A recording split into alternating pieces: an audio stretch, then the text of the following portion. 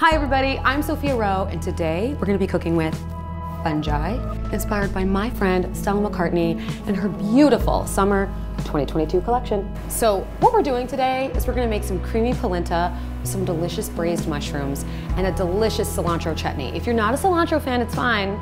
Like, you can't come to my cookout, but like, you can make this with basil, okay?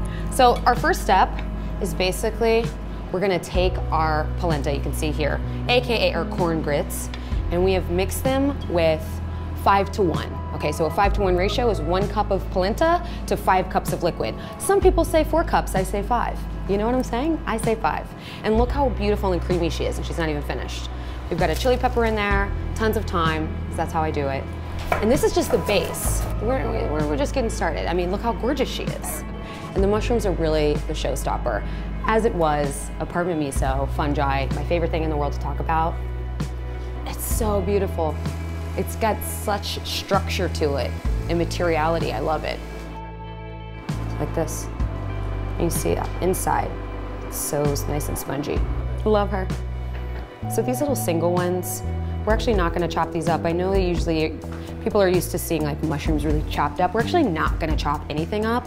We really want these to be left and they're just beautiful shape.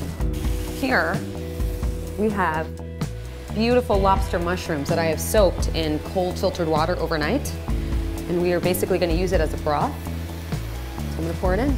You should go about cooking your vegetables and your fungi in a similar manner as you would cook meat. All right, so a lot of braising happens with meat. And you can cook fungi the identical way.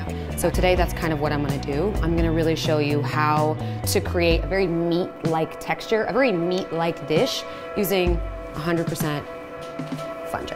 So you know, in case you didn't know, that bread, yeast, that whole relationship wouldn't be possible without fungi. So if you like bread, you can thank fungi.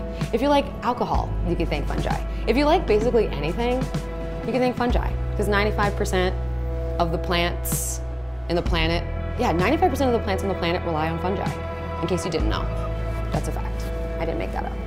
And then a little of that.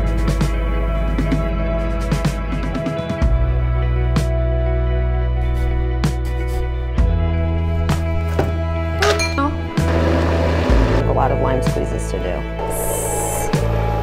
Mushrooms are done. They are stunning. They are glossy and rich and saucy and just everything good, everything that works with polenta. So, I mean, like even the texture looks like meat. It's so beautiful. I love it, I love it. So we're gonna plate. We've got our beautiful polenta. See, nice and creamy. And we're not gonna make this really perfect. We really just wanna keep it kind of rustic. That's kind of my style. I love it. I was gonna do peas, but I changed my mind. Just for some color. Beautiful fennel oil that I made. This is our beautiful creamy polenta with braised mushrooms and cilantro chutney, which honestly is perfect no matter the time of year.